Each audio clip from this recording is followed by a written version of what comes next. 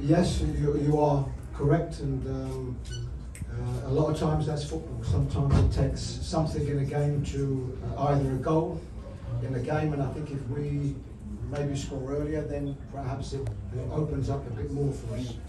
But I think really a first half performance, I think we showed a bit of nervousness in I think our play.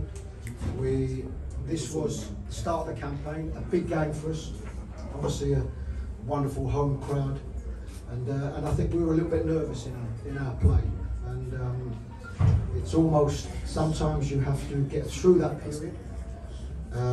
Sometimes ride your luck, sometimes you need your goalkeeper to make some saves for the game to change. But certainly when the game did change, or for what moment the game changed, we were very, very good in that period. Probably the two disappointments are the first half performance that's needed to be better, but the second half performance I thought was excellent. With the only disappointment was that we didn't score the goals that I think the performance warranted. Right. Okay, so the importance of this win is massive. We would have liked to have done it more comfortably in the first half performance, but that's football, and sometimes it's you also have to give credit to a team that defended very well in the second half, and a goalkeeper that made 3 or 4 outstanding saves. So all you look for this is to one, get some momentum from this, because for anybody thinks that Comoros will be an easy game, for sure not. The pitch we'll play on will be a difficult pitch that they're used to playing on.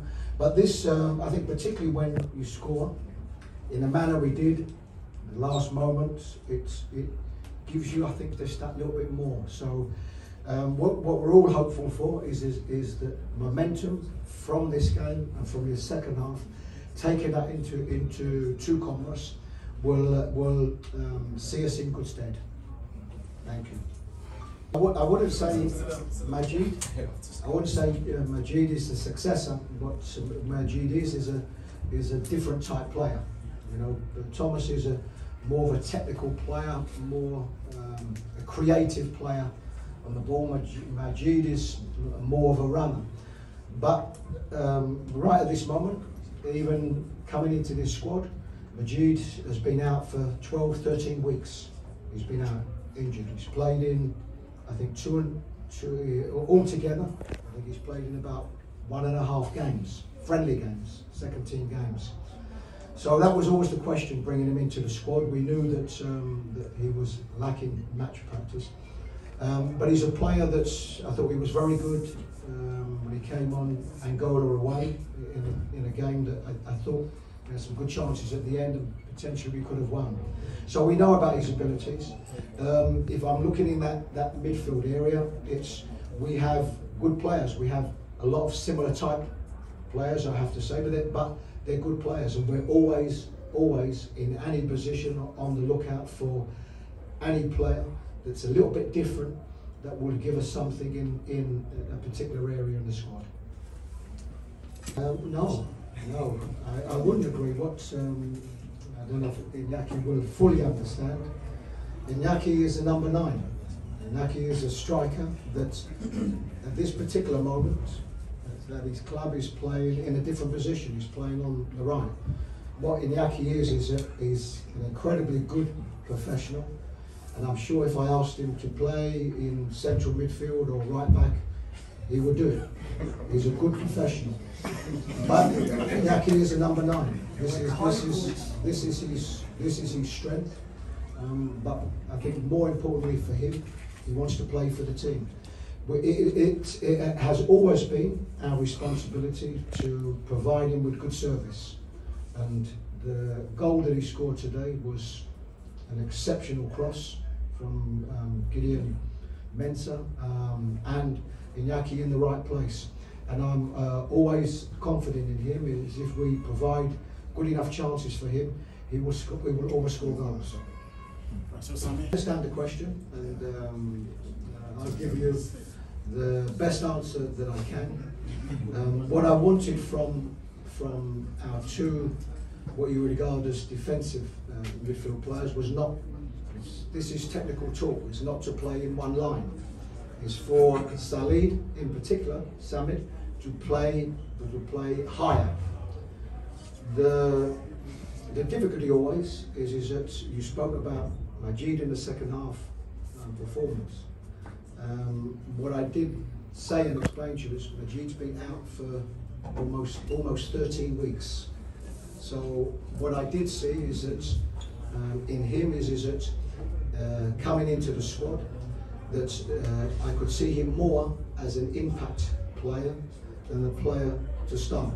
Simply because he's been out for such a long time, and we didn't know.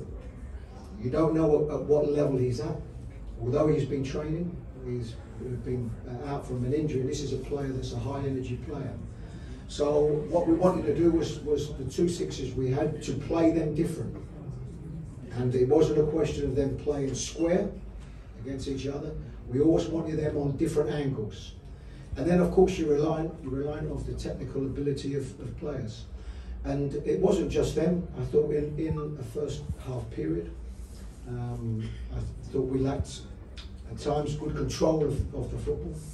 I think we didn't move this ball quick enough, and we didn't get the ball into good enough areas. So you are right about the 2 6s, but my intention was to play them in a little bit of a different way, knowing that Majid is somebody that could come on, as other players can, and make an impact. Nice question. Yes, it's okay. Sorry, I've been told his last game was in 2021. Yeah, it's what is always very difficult. What is always very difficult is to explain to you the process that goes behind picking a player, because there are so many things that come into it. Experience, somebody playing well, somebody playing, the relationship they had, the timing, and sometimes I can tell you with a goalkeeper, sometimes it's just a feel. Sometimes it's just a feel that it's a right time or a right game to play somebody. So I can't give you specific details on why I chose him to play today. All I know is that we have three very good goalkeepers. Three very good goalkeepers, and as with other areas of the team, these are never easy decisions, never. But it's a feel that you have, and I say I can't be more technical than that, because it's me that has the feel and me that has the relationship with them. Right. Last one. Well, the area that I'm satisfied that we qualified for AFCON, top of the group. This I'm satisfied with, and I'm satisfied that in our first World Cup game today we won the game, irrespective of the first half performance, but I thought the second half performance was very good. The judgment is always different from whoever you speak to. I have to work with a group of players. We've had a lot of changes. We have a lot of young players that have come into the squad, and it's my responsibility to try and get them right balances. At this moment, we haven't lost a competitive game. For anybody, and I always think sometimes it's a disrespect to some teams when there are some people think that we should win games very, very easy. You know, my experiences of seeing a lot of African football, and not just the teams we're playing against, but other African nations, are the levels have got very high, you know, and very competitive, and you know, there aren't them easy games like they were. But I think we're in a place, I think, to make progress. As I said, we have some young players that are still developing. I would love to win games far more comfortable. It would make life and far less stressful, for sure.